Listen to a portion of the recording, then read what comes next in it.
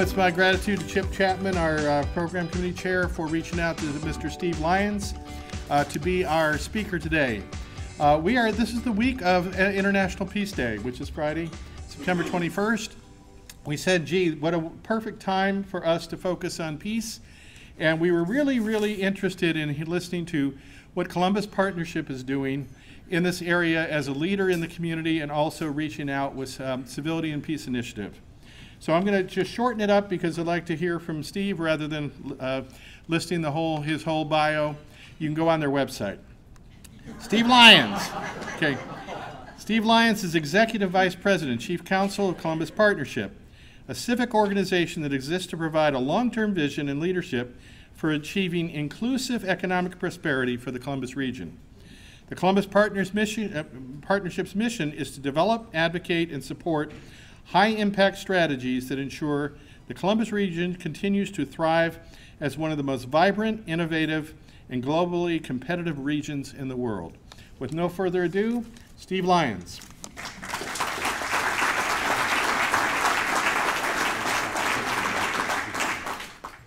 Tom, thank you for those words of introduction. Can everybody hear me okay? Mike's. And I also want to say a special thanks to you, Callaway, to Chip, for reaching out, and all of you for inviting me to join you today and be a part of this meeting. I'm looking at your Rotary list of service projects that you do, and I got to tell you, I'm completely amazed at the impact that you guys are making, not only here in Columbus, but as a global network. So you all, congratulations. I think one of my takeaways in seeing all this, and if you'll allow the partnership to be an outside contributor to your campaign, we'd like to contribute $1,000 to support your effort. So let me start by talking about some of the ingredients that make a community successful. In particular, some of the things that are driving forward our work in Columbus. First of all, I think what makes us successful here in Columbus is our commitment and focus. For the Columbus Partnership, as Tom alluded to, we're committed to the long-term vibrancy of our economic and our community growth. And through the focused and committed work of our economic development strategy, known as Columbus 2020, just 8 years ago, we set out 3 bold goals against jobs, capital, investment, and per capita income. And 8 years into that, we have either surpassed or nearly surpassed all of those goals, which is something we're tremendously proud of. Second, I think a community is defined by its ability to collaborate. And this is not unimportant. You see it in this room. You see it, you don't see it in every room, but you see it here, I think, in Columbus more than you see it in most communities. And if you look across the U.S., cities and metropolitan areas are facing huge economic and competitive challenges that I think we all agree Washington isn't able to, sometimes not willing to, but Washington isn't necessarily always equipped to solve on their own. So cities need to take an active role in how they come together collectively to help solve some of their greatest problems.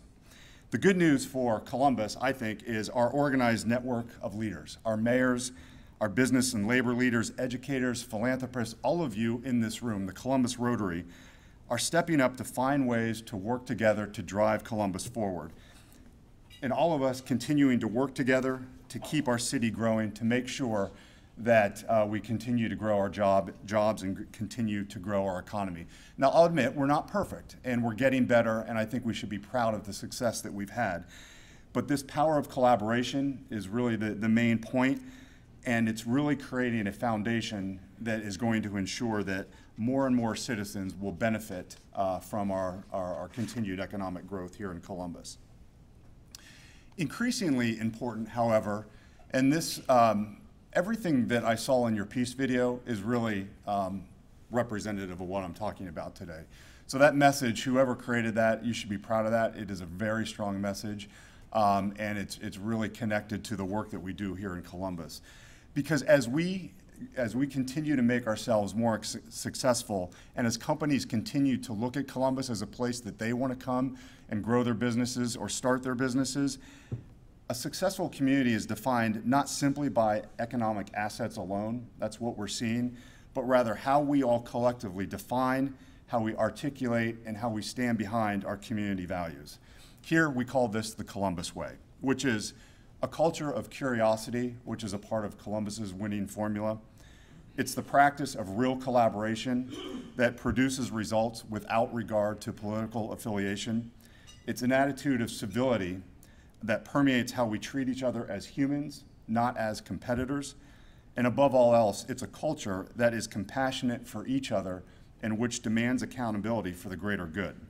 Put differently, how we as a community put into practice what the Columbus Rotary is calling the business of peace. Unfortunately, many people would agree that the business of peace, how we treat each other civilly, is on full life support, or as some might even say, entirely dead. And hopefully you can see that. That's a civil discourse on a gurney. You know, somewhere along the way, I think we're all seeing this, we just stopped talking to each other, or even when we are talking to each other, we're not taking the time to actually listen to what the other person is saying. And in many respects, all of us as adults, in some situations, have become the children in the room. So let's spend a few seconds on the data. And before I go any further and take credit for all this, I want to acknowledge my friends, Carolyn Lukensmeyer, Executive Director of the National Institute for Civil Discourse, helped me put all this data together today. Just for a quick plug for them, they're an institute that was established in 2011 after the tragic shootings in Tucson, where 13 people, 6 people were killed and 13 were wounded, including Congresswoman Gabrielle Giffords. The Institute's a nonpartisan organization based out of the University of Arizona that promotes healthy and civil discourse. And Carolyn and her team have become partners of us in our work in Columbus, and they were the ones that helped me put this together. So according to a recent Weber-Shandwick poll, we are all united. We are all united in believing that civility is critical to our democracy. And the majority of us believe that America's civility is in crisis. The public is all but unanimous in citing the importance of civility to democracy, with 96% of Democrats and 95% of Republicans agreeing. That same poll also reported that whether you are Republican or whether you are Democrat, we are all united in the belief that it is critical for the President of the United States to behave with civility. 73% went on to say that a more civil President Trump might even be a more successful President Trump. And if I asked all of you to think about what are the common stresses or the largest stresses in American citizens today, you might say money, you might say any number of things. But of the most common sources of stress in our country, the future of our nation and the current political climate we're at and near the top, respectively, for what people feel as drivers of stress today, which I think speaks a lot to our climate. 59% of Americans believe that we are at the lowest point in our nation's history. And this appears to be a shared view across generations, where no matter what their age, whether you're older adults age 72 plus or millennials age 18 to 38 or anywhere in between, more than half of Americans, more than half, believe that this is the lowest point in our nation's history that they can remember. Now, as a personal aside to that, I think you should absorb this information with the spirit that's intended. Personally, I look at this and I can cite a number of other instances in our country where I would argue we were at a low point in our country. So I don't want to let that go without saying, because I think, you know, whether you're talking about our country's civil war or some of the racial divide that currently exists in our nation, I think that those should be acknowledged as some things that maybe as a community we're not proud of. But I hope that you take this information in which it's intended. So that's just a brief view of the facts. And we've seen the data, and we know how we feel as a community. But I think we all still agree that the business of peace is something that's critical that we can all rally behind. So let me turn briefly to the work of the Columbus Partnership. As a CEO group, we're 75 of our community's largest employers and institutions, as Tom said, focused on the economic prosperity in our community, where I think our greatest power and perhaps our greatest responsibility is the power to convene around the issues that are important to our community's success. Not too different from what the Rotary is doing here locally and across the globe. So let me take you back to August 12th, 2017, briefly. The events in Charlottesville, I think, were a visceral moment for our country and each of us in this room. While it all impacted us differently, these hateful events in Charlottesville reinforced to our community, to our CEOs of the partnership, that they have a responsibility as leaders to call out intolerance when they see it. CEOs and communities are no longer able to sit silent. We are expected to speak up, and we are speaking out. In fact, our chairman, Les Wexner, founder of the partnership and chairman and CEO of L Brands, he's been personally challenged by this notion of speaking out and has often spoken around our table about an English philosopher and statesman, Edmund Burke, who said, "The only thing necessary for the triumph of evil is for good men to do nothing." So I wanted to share with you just a quick video, something that our chairman sent out to his team inside the walls of L Brands. And it's really representative not just of Les Wexner, the individual, but also all of our CEOs across the community who are wrestling with knowing that they need to say something, not always knowing exactly what to say, but starting to come out and create these conversations within their own organizations.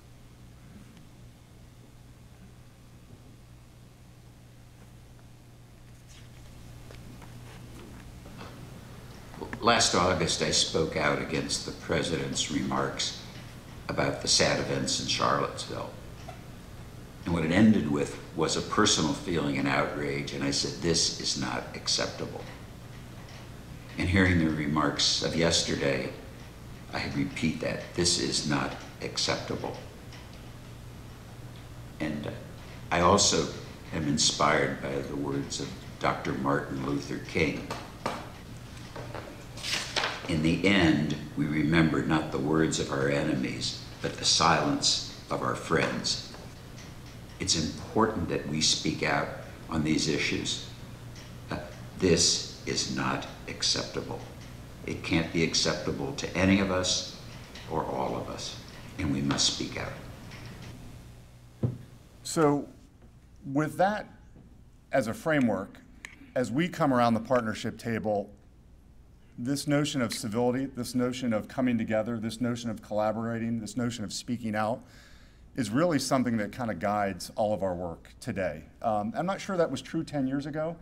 Maybe it was, but we just didn't recognize it. But that kind of a message is something that we're trying to carry forward, like the Rotary, in all the work that we do.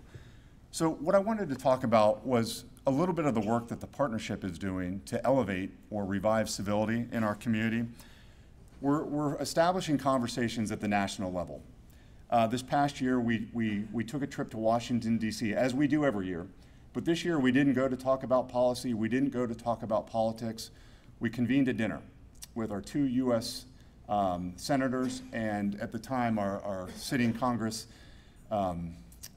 women, Joyce Beatty and Steve Stivers, to have a conversation on civility in a very private setting around how can our senators and our House of Representatives continue to come together to work to make Ohio a better place to do business. The next day, we spent the night, the next day we woke up, we did not go to the White House. Instead, we went to the National Museum of African American History and Culture. If you have not gone to this museum, go.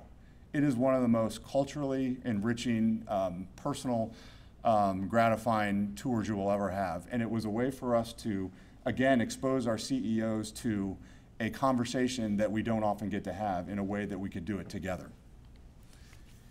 Locally, in our own backyard, we bring together our elected leaders. If you're running for office, we want to bring you into a private setting because we want to talk to you, not about your policies or politics as much as we want to get to know you, the person, and understand who are we voting for and how can we work together to drive our collective success. This is an example on your left of Mayor Coleman, a Democratic mayor, Governor Kasich, a Republican governor, coming together in conversation. It's a proud moment when you can bring together two sides of the aisle to continue to have these kind of conversations. And we've partnered with the Matriots here locally in Squire Patton Boggs to host a convening and panel on civility in our State House to keep the discussion going. And just last Thursday, we brought together members of the YPO, along with the partnership, together with President Barack Obama, in Columbus to have this same conversation. So it's not just our organization, our CEOs talking to each other. We try and integrate other organizations. We ought to think about what we can do with the Rotary together to really help create relationships in our own backyard, but invite others to be a part of the community conversation. So the good news, not all hope is lost here. There are signs that good things are happening. Just this past January, 46 bipartisan freshman members of Congress committed their pledge to civility. Our own Joyce Beatty and Steve Stivers have began what is gaining ground and momentum in DC and known as the Civility Caucus, and we applaud them for doing it and continuing the civility message forward each and every day, and proud to call them our representatives. Organizations like the National Institute for Civil Discourse, we partner with them to think about how can we bring communities, states, and organizations across the country to continue to have these kind of conversations. In fact, we partnered with the National Institute, The Ohio State University, and the partnership to host in Columbus what was the first ever pilot two-day symposium to bring together elected leaders across the country to Columbus on the idea of positive campaigning. So it was a good result.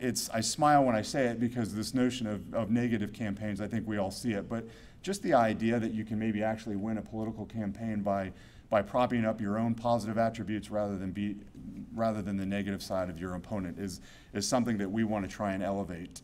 It's really hard to do, but at least by trying to have that conversation, we think we can start at least moving the needle in some respects. The Columbus Partnership and the Columbus Rotary. Organizations like yours, your leadership individually and collectively. I learned a little bit today about what you are doing in a way that I don't think I recognized prior to coming here. So we ought to, again, figure out how to work together and leverage what you're doing together with what we're doing and try and just keep this work going forward. Because it's the type of leadership in this room that we need to keep making progress in our community. So as we think about what happens after today, let's just commit to keep this conversation going after we leave. There's a number of ways that you can engage. I think many of them are well articulated in the Business of Peace video that you showed. These are just some others. And they're very simple, things that you can do throughout the community, within your own businesses, just one conversation at a time, bringing people around the table to continue to keep these issues at the forefront. And I want you to remember, this is not about partisanships or policy. We all agree everybody has their right to their own political beliefs. There are, however, lines that we all recognize that we should not cross, and we should strive to treat each other in this room and beyond with empathy, respect, and with basic human decency. So as I close, I want to read a quote from President Barack Obama that we used to start off our conversation with him just last week. This quote was said just about 10 years ago to the day when he gave a speech, then Senator Obama, in Manchester, New Hampshire, on the campaign trail, as the Hurricane Ike had just disastrously struck the southern coast of the United States. But I think his words then are actually very much connected to the message that we're talking about today. During moments of tragedy, the American people come together. We may argue, we may differ, but we are all Americans. And one of the principles of this great country is that during times of need, we are all in it together. It doesn't matter if we are Democratic or Republican, black, white, Hispanic, Asian, Native American, we are there for each other in times of need. So as I leave here today, I challenge each of you and all of us, let's just stick together during this time of need in our country. And together, let's continue to accelerate the business of peace. Thank you.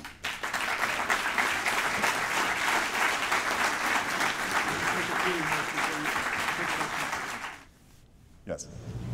Steve, thank you very much for your time, and we appreciate everything you're doing in Columbus Partnership. I'll take the membership from the opposite side. You may know this, but Rotary has a seat at the UN. Could we have a seat at the partnership? It's an interesting question. You know, the question was, could the Columbus Rotary have a seat around the Columbus Partnership table? You know, I think there's different ways that you define that, and I think it would be, you know, I'd rather use the resources of what we historically have as a part of our membership to leverage action versus a membership seat around the table. So to me, it's more about leveraging our work together with a common goal, which is, let's just say, the community in many respects. And whether we define it as a membership or a seat at the table or not, let's just commit that we're going to stack hands and figure out how to align our work together and see how we can drive our work forward. Yes? We have a lot of local leaders in their respective faith communities or community organizations. What would you say is the best thing that could happen next step in the next year to maximize the ground level things going on with the partnerships organizations so that we impact our local communities? Make sure I understand the question. How can we best take advantage of the work that the Columbus Rotary is doing? No, with all the organizations in the community here, they're here. You got community level things going on, YMCA, United Way, et cetera. How can we connect that with the initiatives of the Children's Way? Great question. The question was, how can we take all of the work of the businesses and the community organizations and align it in a way that not only supports Columbus's future, but the Columbus Way? It's a very timely question, because as we think about Columbus 2020 and as we think about the next decade of economic growth in our community, we're taking a step back to say, okay, we know that we're really good at the blocking and tackling of growing jobs and growing the economy and attracting new investment to Columbus, but we're a little bit more sophisticated in a good way than we were 10 years ago. And I think the opportunity now for all of us is to think about what is the community's broader mission. So this is beyond just a economic development strategy. This is that community mission, if you will, the Columbus Way, and better stepping back and aligning the work of all organizations so that we can achieve a common goal together. So it's a little bit of more of an aspirational answer to your question, but say that we are actually stepping back, and the feedback that we're getting is, as we go on to tackle the next 10 years of economic growth, let's make this bigger than just economic strategy. Let's make this an economic prosperity strategy, which then starts to unite all the work of those individual organizations. Mm-hmm. Two people in the back. What do you see as the biggest challenge to advancing the work that you want to do in building civility? Sustainability. I'm sorry, what do I see as the biggest challenge in sustaining the work we do around civility? I think it's, you know, it's interesting because there is a lot of momentum around this. And so I always say, when we look ahead to 10 years or 10 years from now, have we moved the needle, or are we still having the conversation? So I think what we want to do, our biggest challenge is just making sure that we are sustaining this effort. It doesn't become just a conversation of the day, but this is something that we really inherently start to articulate as a broader community as the way Columbus operates, if you will. So that we take rooms like this and we add 100 more people to the conversation. We take younger people, older generations, and we bring them together and keep driving forward these different perspectives, so that we can keep the dialogue going in a way that's much larger tomorrow than it is today. But I think just making sure that we stay after it and we commit to it and we double down and ensure that a civil Columbus is a model Columbus for other communities. Yes, sir. Back. Yep. In a conversation, there's two sides, and certainly a lot of the focus is on free speech, which cannot be dampened. The other part of that is enhanced listening, and hopefully civility would aid that. Are there other things that would aid that? Is that sort of the sound? The tail end of your question trailed off. Could you just repeat the tail end? What other things would aid? Listening. There's two sides to a conversation, the speech and then listening. And hopefully civility would aid the listening. Are there other things that you see out there that would also aid that? I think this notion of compassion and understanding and accepting alternate points of view as a part of every business, every walk of life.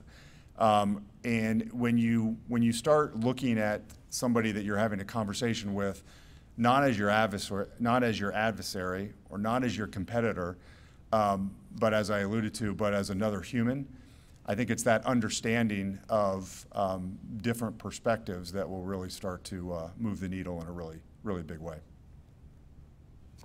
Yes, sir, right in the middle. I live in Pickerington. A lot of times when people ask me where you're from, it just slips out Columbus. So when I hear you saying Columbus Partnership, I'm wondering about the effort to connect other communities around Pickerington, Arlington, all of us together. I don't know if that's going on or not, but I think we all need to be able to support one another. Yeah, great question. When I say Columbus, I kind of think about it from a regional perspective. So if we look at it from 11 counties as far north as Marion, and everywhere in between, that we tend to say Columbus because it's the brand, if you will, but you're absolutely right that this is not a Columbus-centric conversation. This is all the communities in and around our city. Yes, sir. Did I understand correctly that the Columbus Partnership is 75 of the largest employers, CEOs? I think there are a lot of dynamite leaders in small businesses. Why don't you go to 125 of those? Yeah. So we use the Chamber as our partner in this work, which has historically been a platform for some of the small to medium-sized businesses to be a part of. But I'm going to expand on your question just a little bit. His question was around smaller businesses and why do small businesses not necessarily have a seat at the partnership table. When I alluded to bringing in the president and alluded to partnering with YPO to do that, it is about this understanding that 75 members are not the entire community. I think as we've grown over the last 8 years that I've been at the partnership from 20 members to now 75, it's reflective of the growing diversity of leaders that we have in this community. What it does not recognize, to your point, is the bench is deep. And when we can bring together leaders of small business, medium-sized businesses, YPO organizations, many folks who have been in this community since, for decades, those are and the new people that we're attracting. We want to attract as many people around these conversations as we can. So it kind of goes back to the earlier question. I stopped short of saying it's not. We shouldn't define it by a seat at the table as much as we should define it by how do we continue to extend the network of collaborations that we're doing to small and medium-sized businesses and everywhere in between. Steve, thank you so much.